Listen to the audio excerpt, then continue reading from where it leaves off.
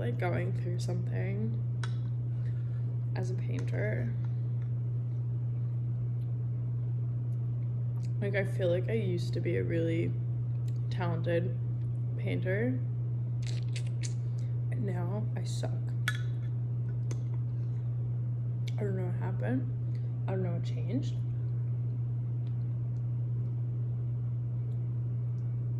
I don't know why. I just, to be honest, like,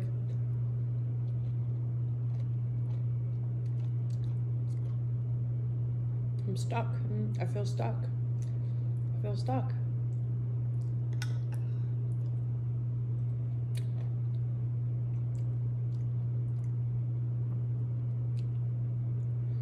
And I think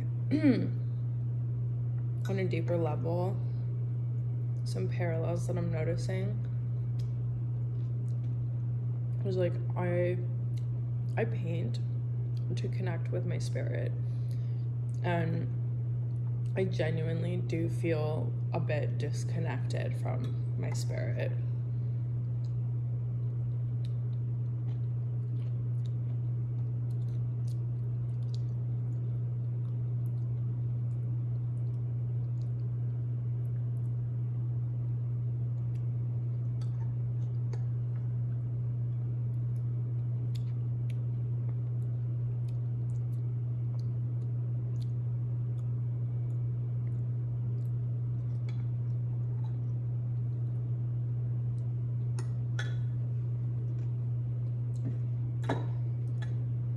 Nothing happened.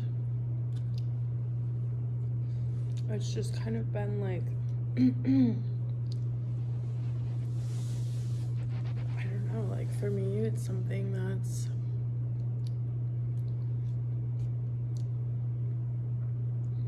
I go through waves of spiritual connection, and I know that the disconnect is only inspiring like an even deeper connection when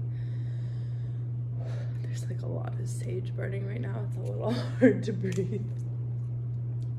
Like, the disconnect is definitely going to cause an even greater connection, and I don't think it's something that,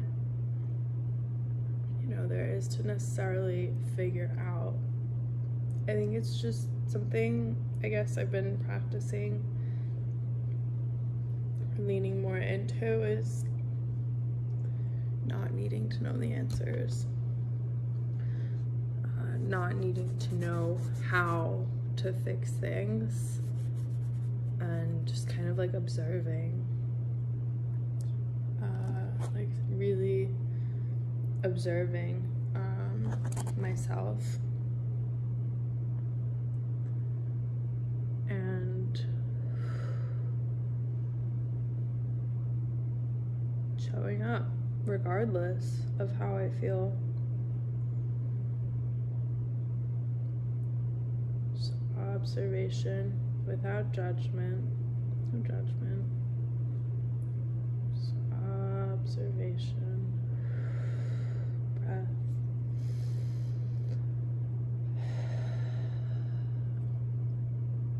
Coming into the present moment.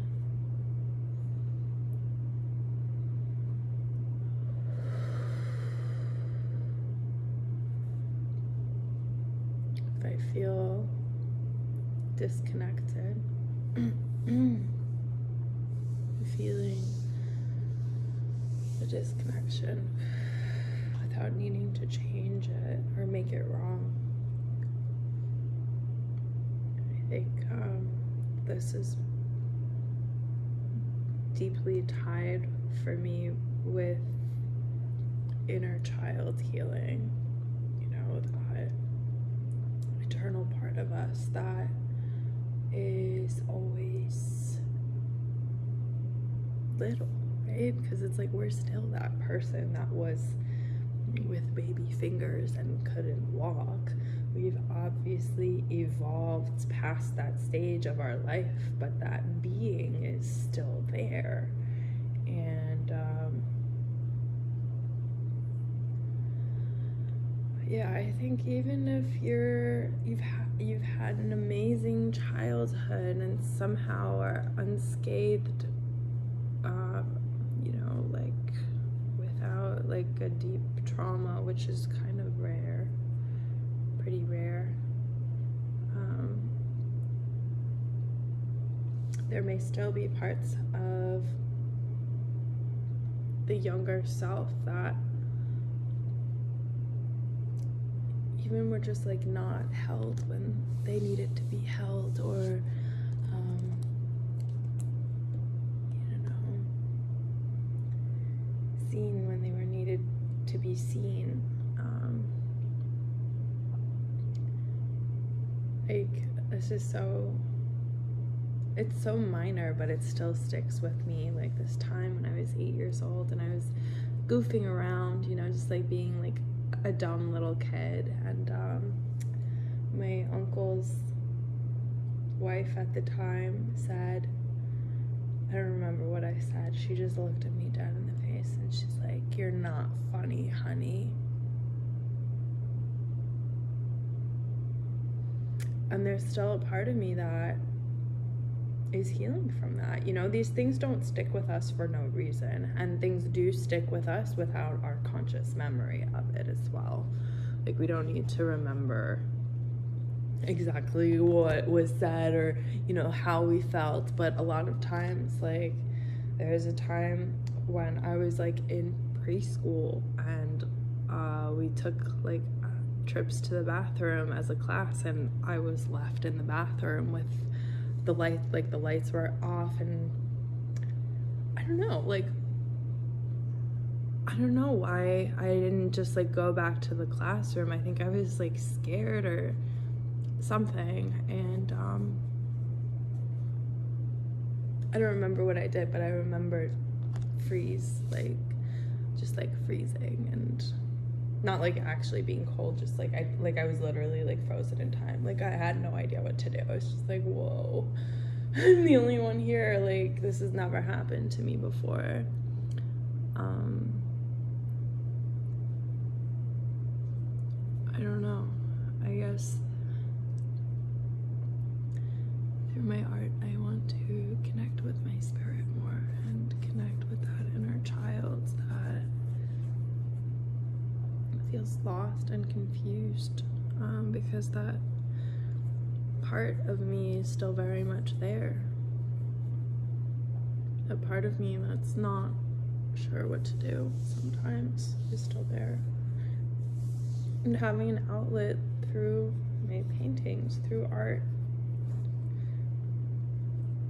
gives me space to work through this, to work through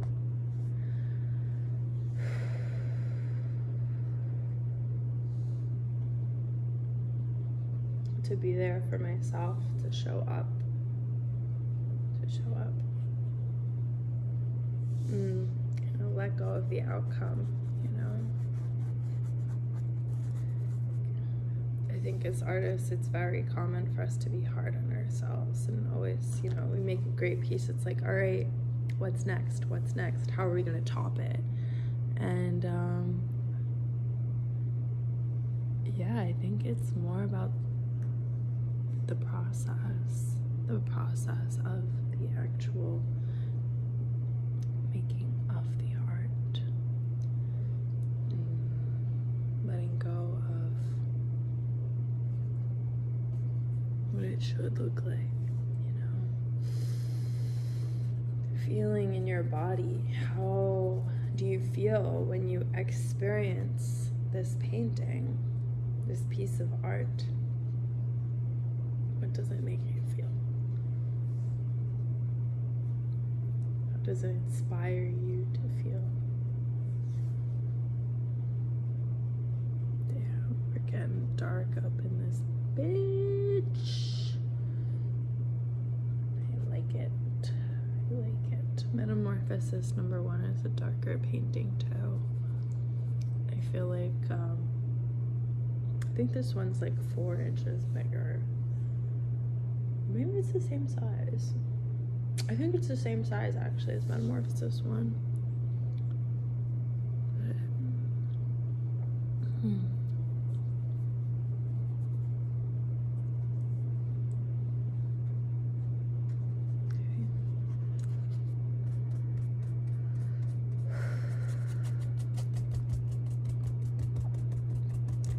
Yeah, I think there's like a lot of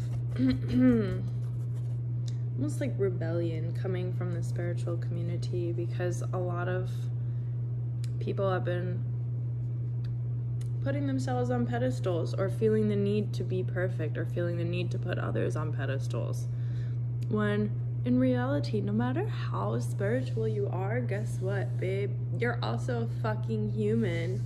You're also a human, here to make mistakes and learn just like the rest of us.